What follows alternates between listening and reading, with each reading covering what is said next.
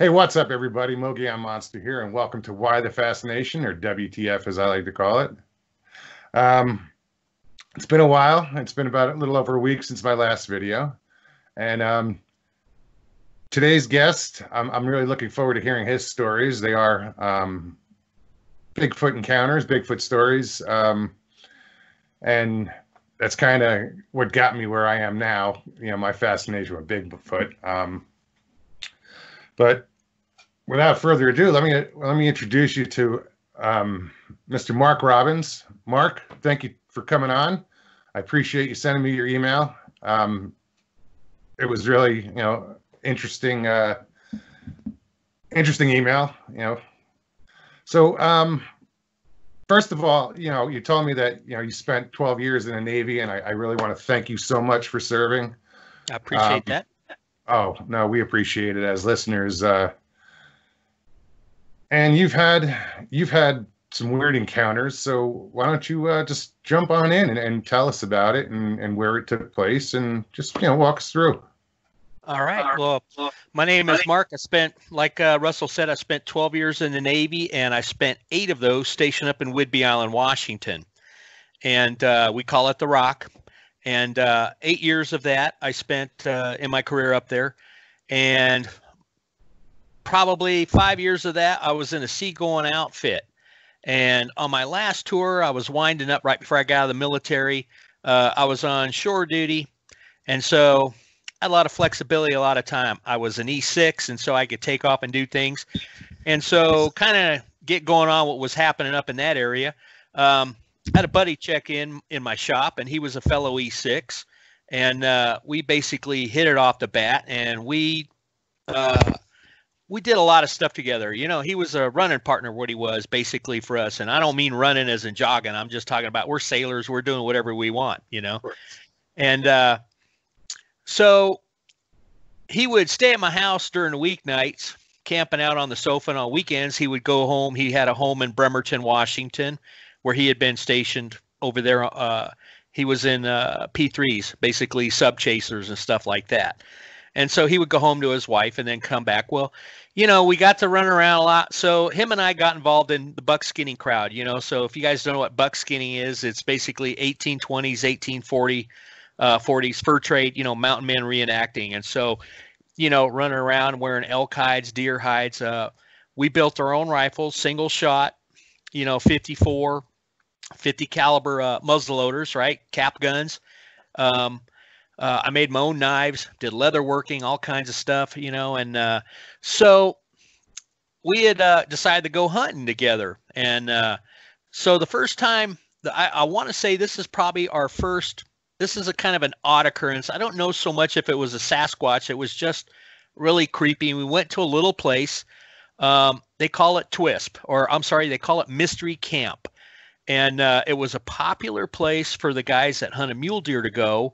And so this is early 90s, 91, possibly 92. So we go to Mystery Camp, which is near what's called Twisp, Washington, on the Cascade Loop on State Route 20. So you kind of loop around the western side of the Cascades. You get on the backside on the eastern side, and then you can hook into Mystery Camp. And so we'd been there a couple days, and I mean, there were some guys, there were other people there. We had RVers in the area we were camped in. We pitched a tent. We were sleeping or staying in the tent, and then we would head out during the day and hunt. And I remember this one day. This is when that weird stuff happened. I kind of, and I really don't know how to explain it, or basically what happened. But I remember as we're walking into the forest part, that's considered wilderness. And there was a sign that said, beware of bears. So Washington State back then would tell you that grizzlies weren't in the state. But they had a sign, not of a black bear, but of a brownie. And so you figure we're probably only 50, 60 miles from the Canadian border. You got Montana and Idaho, probably a 3.5, 4 hour drive to the east of us. So it's very possible that there would have been a grizzly bear. So, or in the area. So I really wasn't worried about it because I've never come across anything in the outdoors that, that really scared me. So we get to hunting, and we get to this one spot where I got to drop down in like a draw. And I get down in here, and I'm kind of walking along this, and I notice that I feel like I'm starting to get in a tunnel. And I mean, at this point, I'm standing in it, so I can walk in here, and I'm looking around, and it's like everything was woven together at the top. And I'm thinking, this is odd, you know. Now, my buddy Pete, he's running off on the backside. We kind of split up. And so I'm starting to go into this tunnel, you know, and I got my rifle, and I'm starting to stoop over. And, you know, and as I go in a little further, now my knees are bent, and I'm kind of starting to crouch down to get in there, and it's getting smaller. And I just remember, like, almost every step I'm going into this massive feeling of oppression. You know, and I'm a spiritual guy. I'm a Christian. So when I talk about spiritual oppression, you know, you know, people will talk about being a place where the Spirit of God, the Holy Spirit comes, and it feels like it's crushing you to the floor, like you got all this weight pressing and squeezing, you know, like the air out of you, right? And so I'm starting to feel like this as I'm getting further and further in this like tunnel. And when I think back, you know, maybe this is just my memory now, but it feels like every step, not only was it more oppressive, but it was darker and darker. And I remember, you know, a few more steps, and I'm thinking, you know, this is the end, right? If I take one or two more steps, that, you know, I'm going to have a meeting my doom moment, you know? And so it's probably the closest I've ever been in my life to almost like an outright panic, you know? And I've never been susceptible to this, right? I was in the Navy. I worked on a flight deck of an aircraft carrier. I've seen horrible things happen to people, aircraft accidents, all sorts of things. And so, you know, I'm not one who's easily intimidated by things, but in this moment, I'm scared, you know? So anyway, I back out as fast as I can, and I'm backing out. You know, I got a single shot rifle in my hand. I've got a big old belt knife I made. I mean, that thing was 12, 14 inches, like a Bowie knife, you know, and I got that on my belt, and that's it, right? And so I'm like, well, whatever's at the other end of this tunnel, you know, I don't want to meet this, right? Sure. So, and Russell, if you got any questions and you need to ask something, just go ahead and let me know. I don't mind stopping. And so anyway, I get out of this tunnel, and right away it's like everything's gone, right? I'm you know, the fear, the intimidation, I mean, all of this stuff, it's all gone. The sun's shining, and I'm thinking it's almost like a happy moment. And, you know, maybe that's like, I just survived this. I don't know, but, you know, I mean, it was this euphoria of like, oh my God, I'm out of this, right? And so it just seemed kind of weird, but, you know, I remember that, like, it was like a brush tunnel, like something had made this, you know, and has, you know, when Russell and I were talking about this, it's kind of like a garden trellis, you know, except this thing was 40, 50 feet long going in there, right? And just narrowing down like a funnel. And so there's a little bit more to this, you know, that I didn't tell Russell, but so I'm standing in front of this opening, and I'm looking around, and I basically turn 180 degrees backwards. So I'm facing, you know, like the rear, and I'm standing there, and I'm looking up on this ledge. And so, like I said, it was a little draw, and it was probably 7-8 foot high. And there's a big brush there, but it had maybe like 18 inches of clearance underneath that brush. So, you know, it came up, and then poof, a big old, kind of like a hedge that somebody's trimmed, right? But there's 18 inches of clearance underneath this thing. And I'm looking at this, and I see, and this is really weird, I see what looks like a deer underneath this thing looking at me. And I've got my rifle, and I'm staring at this thing, right? Because I see the big, like, muley ears on this thing, and I'm looking at it, and all of a sudden it disappears, right? And it's kind of like, and I'm telling you, it's kind of like an army crawl backwards, like on elbows getting out. And I'm sitting there, and at this point, I'd snapped my rifle up, and I'm looking at this thing through, you know, full buckhorn iron sights. But I'm not squeezing the trigger because my mind is like, what the heck am I seeing? So I don't know. I don't know what this is. I don't know what's going on. I don't pull the trigger. It gets out of view, and I'm standing there kind of confused, like, what the heck just happened? Sure. And I see a pair of boots come walking up. And I'm looking at these boots coming right up there in the back of that brush where this thing had been, you know. And it comes around a corner brush, and it's my buddy Pete. And I'm like, what the heck? And so I tell him this, and he was like, well, there was nothing. I didn't see anything when I was coming up to the brush. And this is a couple of seconds after this thing moved. So Sure. if whatever would have been there would have, he would have seen it, you know. And so it was just odd, flipping odd. I have no explanation for that, right? And so, you know, we pack out of there, and we get back to the camp, and we got skunked. Neither one of us dropped a deer. And so this would have been 91, and mystery camp. That was a mule deer hunt up there. So this would have been probably early October. What was nice about Washington, if you hunt black powder, you can start deer season pretty much, I think, around it used to be end of August, and you could hunt off those tags all the way through the end of the year. And then if you got an elk tag, you can carry that elk tag into the first part of January, right? It's a long season. So you got like 6 months of hunting on a deer and an elk tag, right? So, you know, that kind of petered out. We left, we didn't get anything. And it was just a weird experience I had, you know? And so now we flash forward. It's a couple of months. We're hunting in a place called PL Washington, 2 words, PEEL. And it's on Washington State Route 6. You go to Chehalis, and basically you take, whichever way you're going. If you're going north, you take a left. If you're going south, you take a right, and you head straight to the West Coast. And that Highway 6 will take you all the way to the Pacific Ocean. And you hit, I think it's Longview or Long Beach. It's been, I've been out of the Navy, oh my God, 35, 36 years. So it's been a while since and so PL is, I don't know, 40 minutes, an hour or so from Chehalis. And we had gone to hunt there, and we were in Weyerhaeuser tree property. So we had gone in here in the morning. We'd gotten in, and this was a day before the season started. So we were on a combination deer and elk hunt. So basically, if it's on 4 legs and it's got whitetail mule deer ears or elk ears, we were able to harvest and take it. Okay. And so we were pretty optimistic going up there. Excuse me. So we had driven up, and we started climbing up the mountain, and we had passed some logging equipment. So there were loggers right down there at the base of this hill. And we had driven up there. We saw this nice little clearing, and I remember we were talking about that'd be a nice place to camp, but we wanted to get away from the loggers.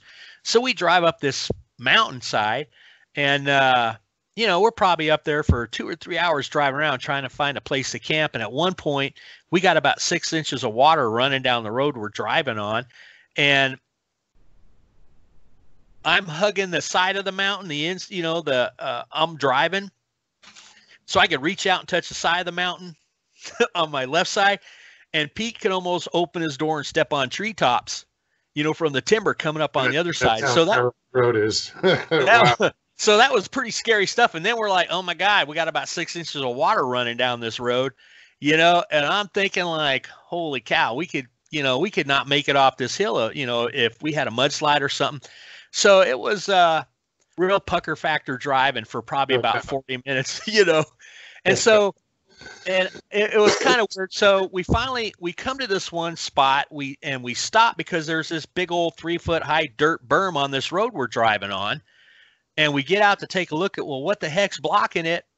And we climb up this little berm, and there's a little stream probably about 8-10 inches deep and about 3 feet wide on the other side of that berm. And then there's that campground we had looked at when we first pulled in the park. So we decided this is a sign from above. Let's camp here. So we kind of made our way around. And so we had pitched our camp. And we spent our first day there. Like I said, it was the day before the opening day. And so we had gotten out there, brought a chainsaw. We had cut, half a cord of wood. And so let's kind of give you a layout. So we're in it's kind of a pullout, and part of it's gravelled. That has the road part that's got gravel, and then to one side you got this little stream running alongside. We got the gravel, and then where we pitched the tent, that was all grass, a grassy, not soggy, but Washington State, you could almost, you could grab a shovel and just stick that thing in and turn it over. So it was firm dirt, but not hard Scrabble kind of dirt. Yeah. So, and in that area where we were, the grass was short, so we were able to lay the tent on that stuff, and it was a little bit of a cushion. But behind the tent, we got grass that's probably, 24, 30 inches high, so it's knee high, waist high grass growing back there. There's some, I don't know if it had been cut, but we had some timber that was behind there that had been there for a long time. So we started taking a chainsaw, cutting that. And so I'd back my truck in, drop the tailgate, and on the right side of my truck, we had a little space you could walk through in that tailgate, and that's where we put the front of our tent. So you would have the truck tailgate, and then the front of our tent was, kind of behind it. So we had this whole open area, which was our camp, where we had our fire in that open area. Sure. And so we had pitched the tent. I had made a camp kitchen, a big old plywood tote that carried my stove, all of our cooking gear. And we carried that out. We set it up on a table alongside the side of the tent where Pete slept. We had a bunch of 5-gallon collapsible water jugs. So these were all full of water. And so that stuff was laying up on the side where he was. And we had 3 or 4 feet, and that's where we kind of had the camp kitchen. And so we had tables set up there, which was, from the face of the tent, these things are sitting over here facing that little creek we had. And in that little open horseshoe area, we had built our campfire. And on the other side of that, across from the tent, we had stacked up all the wood, and we had stapled like a space blanket up there. So this was bouncing the heat from our campfire towards the tent. Okay. So that's kind of our setup. And basically, you go on the other side of that wood we had piled up. That's where we had our running water if we needed water, right? So we had been up here. We were there, 5 days, maybe 6 tops. And probably we'd been there halfway through the week. So this is late November. So we're catching on the west side of the Cascades, you don't get a lot of snowfall. You might on the east side, because the west side, you've got all that salt air from the ocean. Sure. So, we got a lot of sleet. We've got freezing rain and stuff like this. So we had gone up in there and we had hunted, and we would get up in the morning. We would drive up the hill. We'd find a meadow or something like that. And we would go hunt this place. So we'd been there, I don't know, probably halfway through our stay. And we get back one day, and we didn't bring watches or nothing because we aren't keeping track of time. So when the sun sets out in the mountains out there, well, if you're outdoors and when the sun goes down and there's no city or urban lights around, it's dark. It's real dark pretty quick, so it could have been 6 o'clock in the afternoon, and it's already like pitch black out here, and so we had been sitting around the campfire, and what we had done was we'd always take a couple big chunks of log, about a 10, 12-inch piece, and we would throw that on our campfire, and that would give us some light for a couple hours, and then it would stop burning. Basically, we'd lose the open flame, and then it would sit there, and you just have this nice bed of coals underneath there. So when we got up in the morning, we'd flip that thing over and get our breakfast fire going. And so this is the night it got weird. So I'm kind of laying in my cot. I have a cot, and I'm laying in that, my sleeping bag, and I'm laying on my left side, and I'm looking across the tent where Pete is, and he's in a mummy sleeping bag on an air mattress. And it's pretty cold out there. And so Pete is zipped up where all I see is this much of his face in a mummy bag, right? So I can't see his ears. I just see his face. And, we're talking about what we're going to do. And then, it gets quiet, right? Because we're basically both ready to fall asleep or trying to fall asleep because we're going to be up at, 5 in the morning to go hopefully pop an elk. And it gets kind of quiet. And all of a sudden he's like, "You hear that?" And I'm sitting here like, "What?" And he goes, "There's something outside. Do you hear it?" And I'm like, "No, I don't hear anything." And I want your listeners to know that I was in naval aviation. So I worked on the loudest jets the Navy has, the A6 and the A6B Prowler. So I'm an intruder, Bubba, all the way through. Proud of it. intruder, right? So yeah, I'm proud. I'm arrogantly proud of being an intruder, Bubba. That I consider the A6 my first wife, Right on. and so working the flight deck of an aircraft carrier when I'm launching airplanes, all I hear is this high pitched whistle. So I've lost probably, my hearing is better now, but back then, you're talking, I'm 12 months off doing 3 cruises, right? So, and I'm still working with jets, right? So my hearing's not the best. I don't hear, I can hear deep bass stuff, but I don't hear kind of like some high end stuff, right? So I have to pay attention to, if you say there's something down in the valley there and you can hear it, well, I got to have silence, and then I got to turn my ear towards that sound, and then I can pick stuff up. So I have to work at hearing low end sounds, right? So, and let me say something about my friend Pete. Pete's a great guy. He was also a SEER instructor in the Navy. So he's a guy that taught the air crew and pilots survival, escape, resistance, and evasion. He's not a popular guy. These are the guys that play, our enemies, and they will do mock interrogations and tortures to these guys, because it's part of the preparing them, under the UCMJ, right, to protect, who you are and stuff like this. So anyway, SEER instructors are not very popular, but these guys know their craft. For example, he went to train in Canada. He went to a Canadian SEER school up there in the winter, and the Canadians picked him up at the airport, and they were driving out to the base where they're going, and then they stop, and he's sitting here like in his dress uniform, and they kick him out with a sea bag, and they're like, camps that way like 6 miles. He goes, I'm butt deep in snow, and it's snowing all over the place, and they left me there, right? So he had to use whatever skills he has. That was his introduction in the Canadian SEER school. Wow. So Pete knows his woodcraft, right? This guy's probably killed, 100 deer over his life hunting, right? He's very skilled in the woods. And so when he starts this, do you hear this? At first I'm like, no, and then after a while, it's kind of amusing because I'm thinking like, oh my God, this dude's freaking out, right? So I'm watching him get scared. So it's kind of humorous to me at the time. But this would be every 5 minutes, 6 minutes, don't you hear that? Or do you hear that? And I'm like, no, I don't hear anything. And so at one point I heard a slight rustling, which might have been like grass swishing or something like that. And I thought, okay, so we got a little bit of wind out here, because you could hear a breeze through the trees, but it was not enough. I could hear some of that going, but if there was anything else, I could pick that up too. And I didn't hear anything other than the occasional rustling of the trees, And at one point, I heard what sounded like metallic chimes going. Like somebody's got 5 or 6 dog tags, on a chime off in the distance.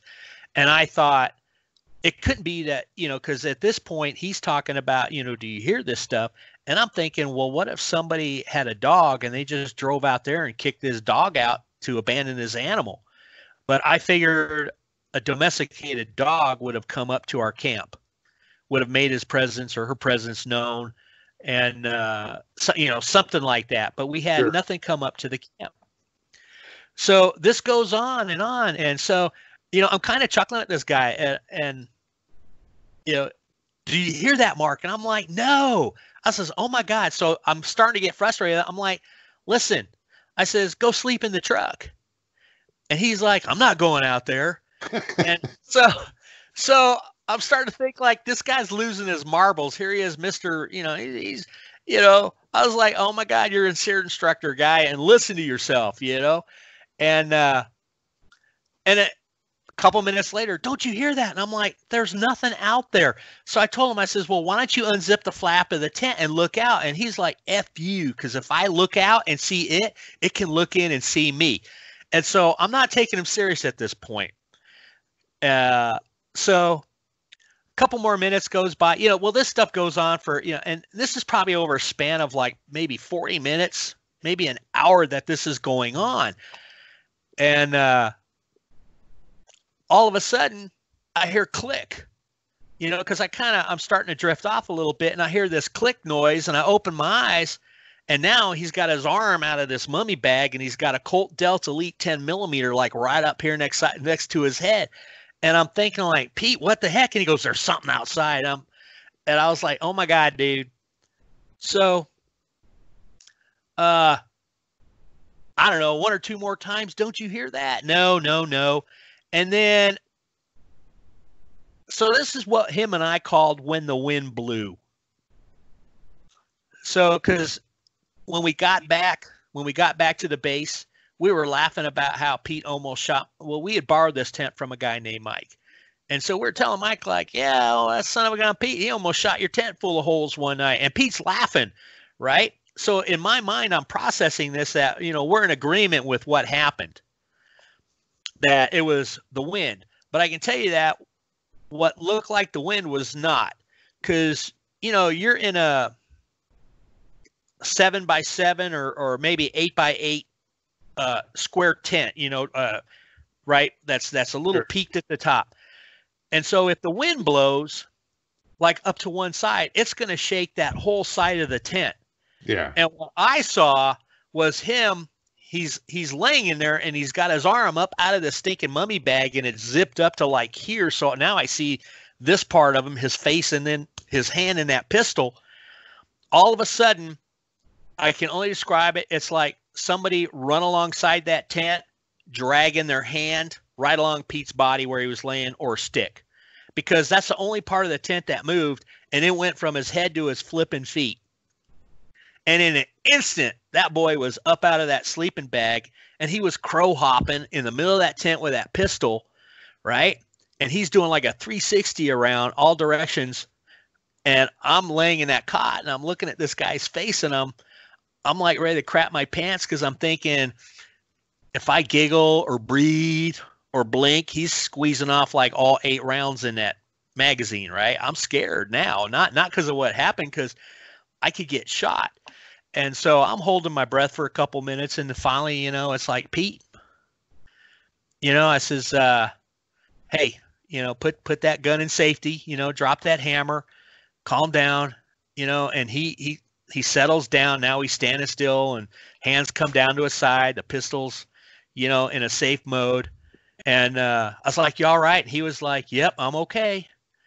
And climbs in the sleeping bag, and I don't know, 5 minutes later, we're both out. We didn't really discuss it.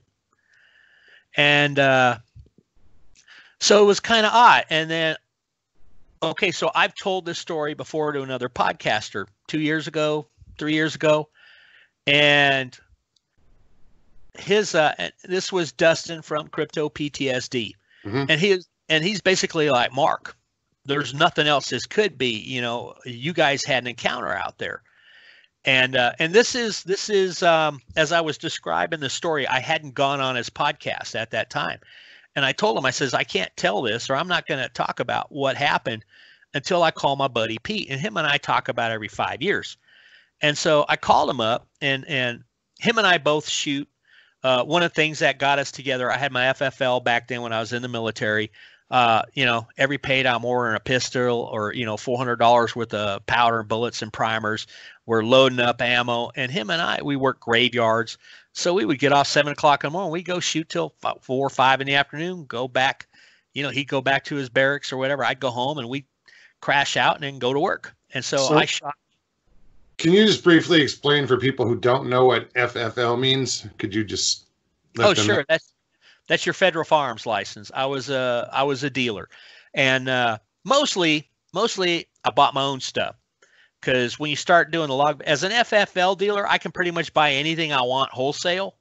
I have to pay the tax to the state for it, the sales tax, but I don't have to declare anything, right? I'm an FFL owner, so I just basically put in my logbook owner stock. That's it. I don't fill anything out, because I'm basically, as an FFL licensee, I'm already cleared. I don't have to go through anything.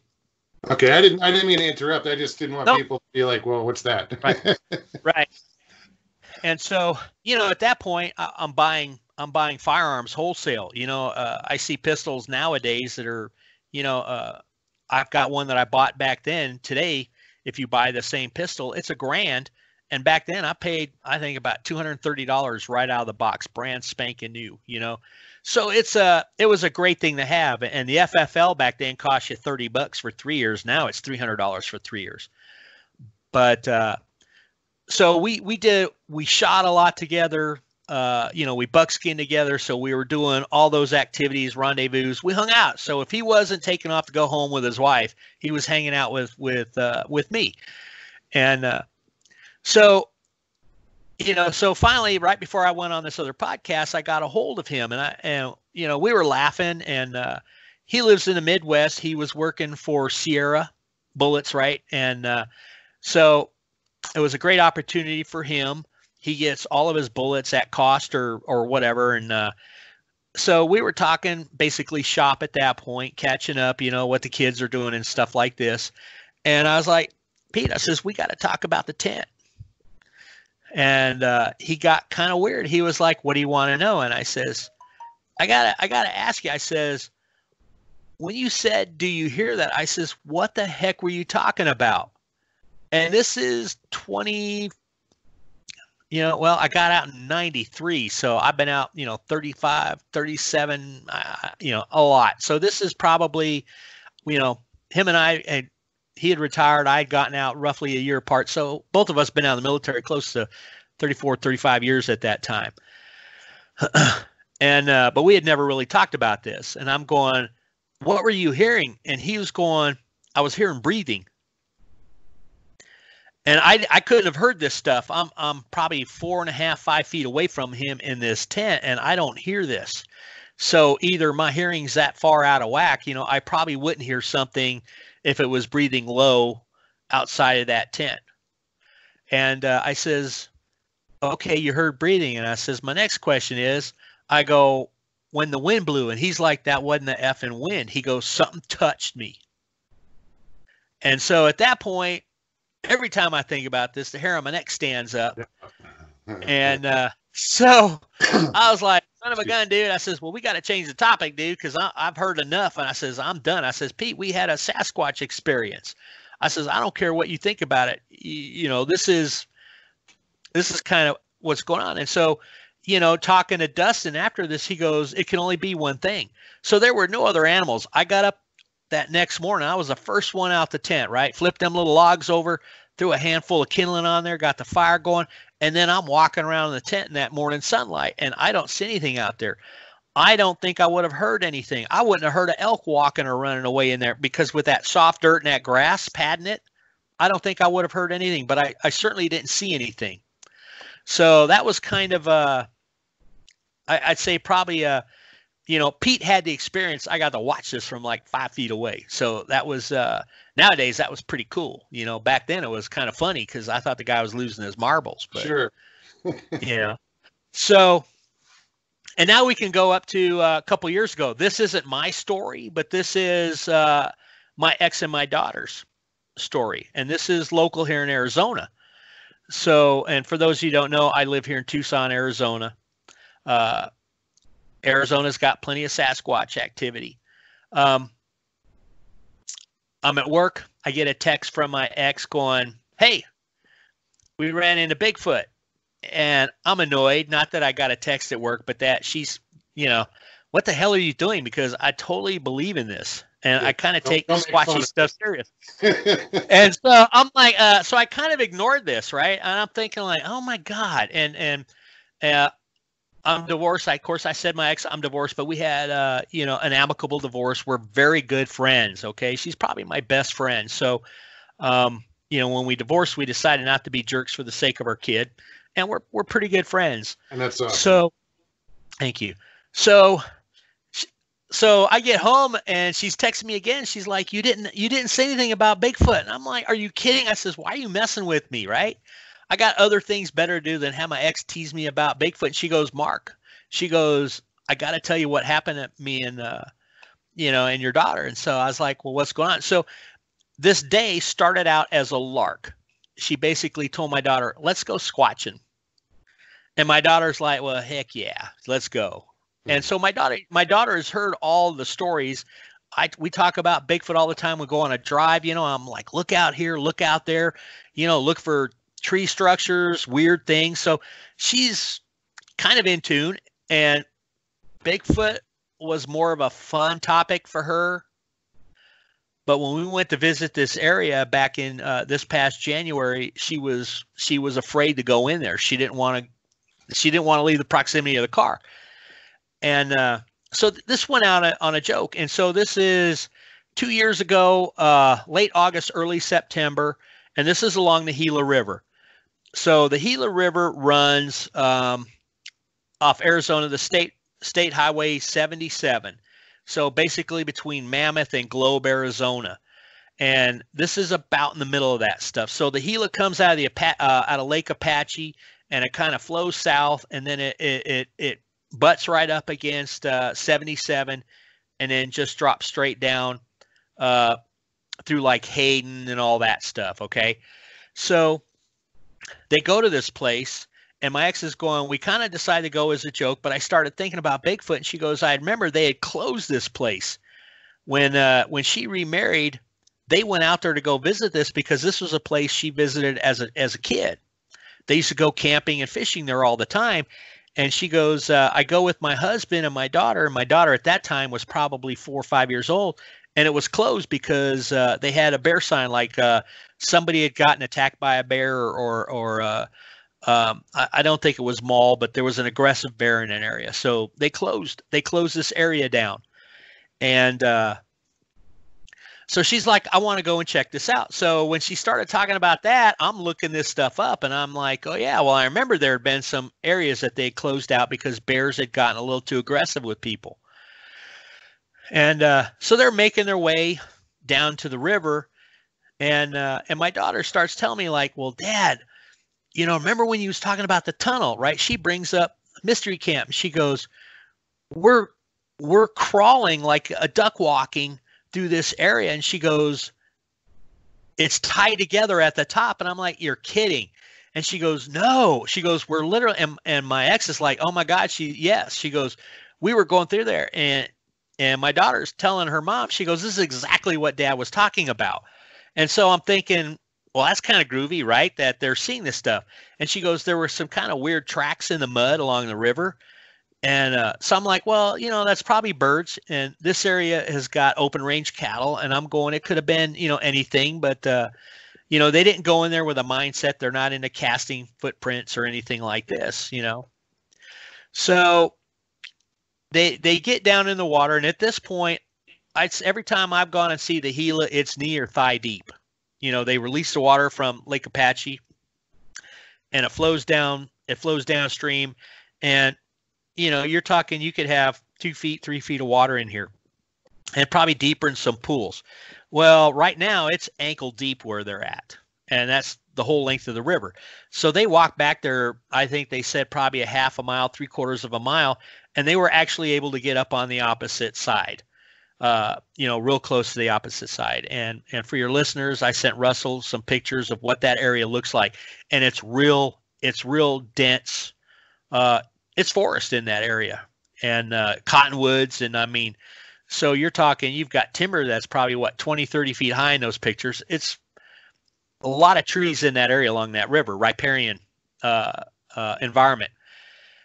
And they got to this point, and they stopped to take pictures. So my daughter took a picture of my ex, and my ex is, she comes in the story like, well, we're taking a picture, and then I heard like a tree limb snap behind me. And I'm like, what do you mean a tree limb? She goes, I heard a snap. And I'm going, well, how far away was it? She goes, Mark, it sounded like it was like 10, 12 feet behind me. And so I was thinking like, well, that's kind of odd. Did you look at it? And she was like, no, we just decided to leave. And they both felt kind of creeped out where they were in this picture, or, where they took this photograph. Sure. And so they decided to kind of work their way out of the area. So they get about, I guess, I don't know, a little distance away, maybe halfway across the river. And then all of a sudden, they hear a big old splash. Something threw a rock at them, because they could hear the splash of the water, and then, rocks clacking together when you drop a rock on another one or something. And it was, she goes, it was a big one because it made a big splash and a big clacking noise. So, and I'm thinking, well, you know, I think of Monty Python and the Holy Grail when the two guys are on the wall talking about a swallow carrying coconuts. I mean, so there's no animal that could project a rock unless it's got opposable thumbs and fingers, hands, right? What could throw a rock? And this is not a place where you have campers. It's not a place where there's, well, you might camp on one side of the river, but nobody's out there. There's no homeless people that live in this area. So it's not uncivilized or uninhabitable, but it's a rough place to be. And nobody's going to be there unless they're fishing along the bank, or hiking or something like that in there. And there was nobody in that area. So they had the rock throw. So they felt really nervous. So they decided to get out of the area. So they left and they started walking up the trail to get up to the car. And then they heard like a long series of like grunts, like these kind of grunts. And I'm going, so I kind of described what, I was like, was it kind of like, like, and she goes, yeah, there was like 4 or 5 of them really loud. We heard them from the river all the way up to the car. And so I thought, well, that's kind of weird, right? Because no range cattle are gonna. I don't know. I don't think range cattle grunt like that. No. And what's big enough to grunt that's gonna come from the river, which is at this point probably a couple of 100 yards away downhill. I don't know, 100 yards, 150 yards. So something had to project a loud enough voice, for them to hear that coming from the river bottom, basically. So they got in the car and split. And it was probably a year and a half later when we were driving through, and I told my daughter, we had gone up to Show Low, and I was like, we got to go. We got to pull off the road here. And I got my camera. Let's walk around and, see if we can see something. So that's kind of it. So. Right on. No, those are some good experiences, and you turned me on to the BFRO, all their different sightings. I was looking it up today, for Arizona, and I was surprised that, some of these local sightings not far from here, just up by Lake Mary and what the hell's the name of the place? Clear Creek, just over in the hell's, I can't think of the name of the town. Just on the other side of Sedona, basically. Yeah, I was amazed at how local it was. Payson or no, it was Rimrock. Rimrock. It's just off of 17. They were sighting. There was a report over there, and I had heard some stories about just up the if you take the Verde straight up, you'll get into Sycamore Canyon, and I heard stories that, cattlemen wouldn't take their cattle up there after a certain spot because of, reported creatures or whatever, for whatever reason. And, I used to work on a train that would go up through the canyon and go all the way up to this town, Perkinsville. And we'd have, you'd hear somebody say, oh, there's a bear. I never saw it. And I'm wondering, was it a bear? Sure. Because you would hear it like the engineer or something from the front of the train would be like, oh, there's a bear sighting and it's going to be on your left or on your right. And by the time it gets to to almost to the end of the train, that thing's moved. It's, it's not where it was. Right. And it wasn't until recently when I got into this, into Sasquatch or whatnot, that I started thinking, well, was it a bear? Because after I heard those reports of how the cattlemen wouldn't run their cattle up that way, they'd go around to get up to Flagstaff for anybody who's listening. So yeah, it's pretty interesting. There's a lot of areas out here that, that I want to check out. I'm not afraid to go out in the woods. I know if you go out in the woods, you're going out armed. I don't think I need to be armed. It might be foolish, but that's my personal preferences. I'm not going to go into the woods armed. I'll have a camera and, an attitude. Right.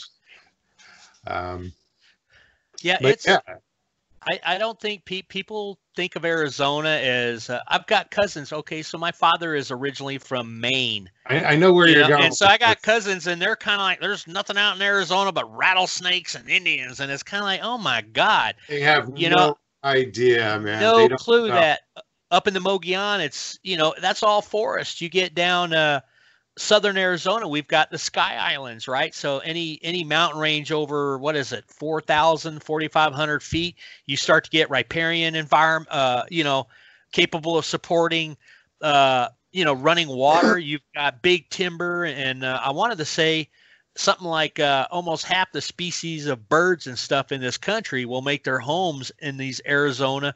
And these Sky Islands are from California all the way through New Mexico, and in part of, I want to say, western Texas down into Mexico in the Sonora Desert. So there's, what is it, something like 60 different mountain ranges that are considered Sky Islands. And if they can support deer, black bear, cougar, they can support Bigfoot. Absolutely. And, and like Russell and I had talked, I was like, well, why don't we have them up here in the Catalinas just north of Tucson? My God, I could be up there in 40 minutes, but nobody would. I haven't heard any stories. I've heard one story of a Bigfoot sighting back in 73 or 74 in Sabino Canyon, which is a really popular hiking place here in Tucson. So, but you've got Fort Huachuca. You got all the mountains down there. That's a big old army base. Nobody's running around there. There's plenty of room for them there. Patagonia. As long as there's water and food, that's all they need. And for the folks listening, if you don't know what a riparian area is, it's like through my town, we have the Verde River, and it's a 200-mile river. And as it goes through the desert or the high desert up here, it has its own environment. I mean, it's, the trees and how do you describe it? I mean, it's all what, cottonwoods and willows and tall grass and mesquites, everything that just for 200 miles. I mean, it goes through desert, but it's a greenway. And yes, you get deer and waterfowl and what else? Elk, and it's a viable source of. I mean, something can survive there. Right. So I told you recently I was up, and that's funny that I thought about this.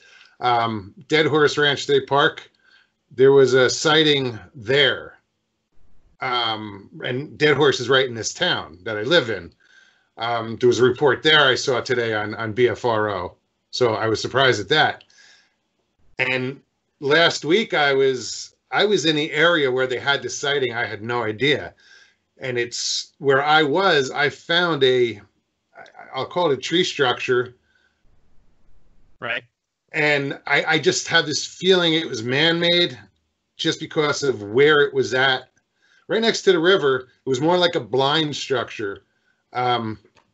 But it's a heavily traveled area, with people. We get people swimming in the river and fishing, and I'd like to think it's, it was made by a Bigfoot or, right. But I just get the feeling it's man-made, Right.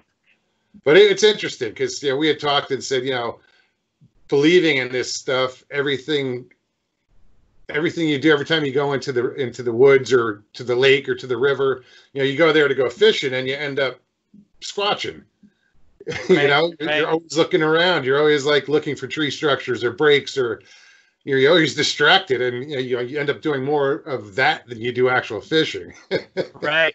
I went fishing with a buddy of mine. We go up to Seneca Lake, which is north of Globe.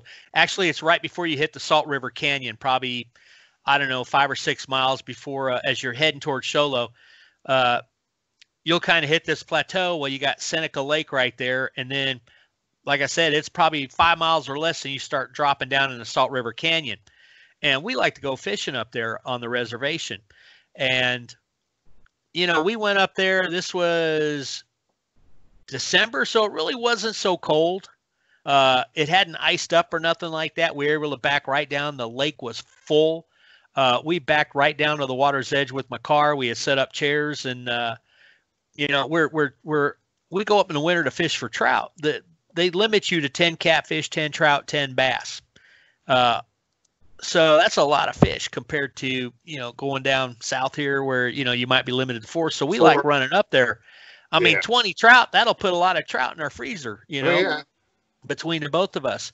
And we're sitting up there and we're driving. If you look at Seneca Lake, you kind of follow this road, and then they've got this, they kind of built a dam up, and then that flows downhill, but you can drive across this dam, and there's a little turnout that you could drop down alongside the lake there, and it stops. So we had backed down in there. So my car is parked up on this incline, and we had unloaded everything and set up down there, but I kept hearing these snaps up on this little hill behind us. And I'm thinking, I keep looking over my shoulder, and he's like, "What are you doing?" I was like, "Oh, don't worry about it." I says, "I'm gonna go up the truck, grab a bag of chips." I says, you want some while I'm there? And meanwhile, I'm going up there, and I'm making sure the AR is sitting in the back where I can grab it. I got the 357 out. You got to be careful up there. That's reservation, right? So the native police ain't going to be too happy if you're out there blasting, right? You don't. On that. Yeah. So it's kind of like I'll have it up in my car, but I'm not running around with a pistol on my hip. But I want something out so I can, so I can get to my truck quick enough. It's and again, one of the things they had a Facebook page. They've had a lot of aggressive bear. They've had people run out of there. I mean, guys are starting to grill hamburgers, and they've got black bears coming right up to them, taking their patties off the grill. And I'm thinking, probably, I don't think it was a bear. We didn't have anything out other than like a bag of potato chips. I feel horrible, right? I consider myself somewhat of a prepper. I got this small portable grill. I went out and I bought all these little propane tanks. I bought a big pack of hamburger patties frozen. I got all this stuff. We get up there, and I'm telling my buddy, it's like, "You got a lighter or matches?" "Oh, I don't smoke. Why do I have that?" And I'm like, "Well, I didn't bring none, so we couldn't light the damn grill," right? So we're up there like, well, we got to live off these stupid breakfast, banana muffins I bought. And thank God we stopped and I bought a bunch of snack food because we just starved up there.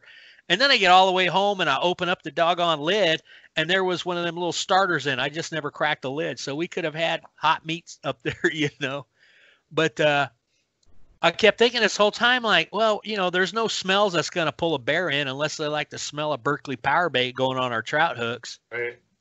But I don't know how many times I was looking over my shoulder, and I'm thinking like, I'm going to go up towards the front of the car, because at that we're at the top of this little hill and I could look straight across. And I didn't bother with it, because I heard, I don't know, probably 20, 30 times something back there walking in that grass, snapping limbs and stuff like that. But when we got out on that culvert, started walking, driving out, I'm stopping and I'm watching that stuff. I got my binoculars. I'm like, oh, there's nothing out there. Let's just go. But you don't know. And that whole area, that Seneca Lake, Brenton Sawn, before he passed away, I want to say it was him. He had interviewed a woman who was from the White Mountain Apache tribe, and she talked about how they were driving up to the casino. What's that one east of Show Low? No, it's not Honda, is it? Is it Honda? Honda's near up by Payson, isn't it? It's like between Payson and I'm not sure. There's one I want to say is I don't have it out and I don't gamble, but I want to say it's probably east of Show Low, Big Lake, somewhere around there. But you can I think you go through, what is it, Fort Apache up the highway there on that side of Show Low to the east of Show Low. But there's a casino, and she had told a story about how, this Bigfoot, her son had seen this thing off on the side of the road running, pacing the car for a little bit while they're going down the highway. And this is 20, 30 miles from where we're fishing. And, you got a 7-8 foot tall animal, that's got a, 50, 60-inch stride. I mean, I think they could do 20, 30 miles in a day a lot quicker than I can. Oh, yeah. So, yeah. Considering what they supposedly, how fast they run, I mean, if they ran full speed for an hour, they're at it takes an hour. So they can cover, probably easily. I mean, not that they're going to run full out for, that long, but they can make up some time and some some distance in a day. Right. So people who think, oh, well, that's 10 miles away, they're not over here. Yes, they are. Oh yeah, you think about everywhere. that, it's like, what's the daily range of like a cougar? I wanted to say, I read somewhere it was like 40 miles those things can cover in a day in their patrol or whatever you want to call it. While they hunt for food. That's walking. That's not in a rush. So I think a Sasquatch, as long as there's plenty of water on the way, and if everybody thinks we're all desert, yes, you get down in southeastern, southwestern Arizona, there's a lot of desert, but so much of this land is agriculture, right? So we're running irrigation canals. There's stock tanks for cattle, and there's available water out there. There's water all over the place. Oh my God, how many golf courses does Arizona have? we got more golf courses than, what is it? Wisconsin's got lakes, is my guess. There's more. There's more golf courses in Arizona than there are in Scotland. Yeah. Well, I was going to say Minnesota. What's that? Land of 10,000 lakes? I think we got Well, listen, man, I really enjoyed your stories, and I really want to thank you for coming on and sharing them. Sure, you're welcome. That was really awesome of you.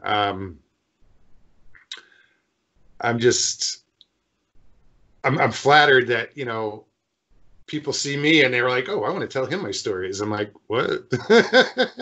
It's awesome. Well, you're local, so we're going to do a road trip at some point. Oh, absolutely, dude. That's what I was going to say. If you come up north, I'm down to go into the woods. Absolutely. And just go and explore, go fishing. I love my fishing. I'm a fishaholic. Oh, me too. Sometimes I'm not going to say that. That's inappropriate, but I love to fish. So, but yeah, I bring my gold pans, and I'm really good at looking, what's the word? Unassuming. And I can definitely play the part like I'm looking like a lost. I could be attractive to a Squatch who's looking for somebody to follow and poke around. Look at that unsuspecting fool. I'm really good at that,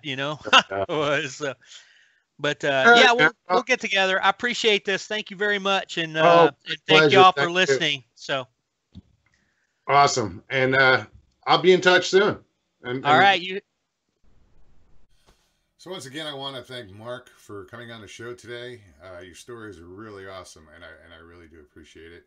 I also appreciate the fact that that you served our country for 12 years. That's amazing, and thank you again for that. If you guys enjoyed the video, please, show your love, hit the like, subscribe, and share below. And if you have a story you want to tell, you can get me in touch with me, email me at monstermogollon@gmail.com, or you can find me on Facebook at Mogollon Monsters. You can get in touch with me there, friend request me, do what you want. You guys will notice I did things a little differently today. I'm learning.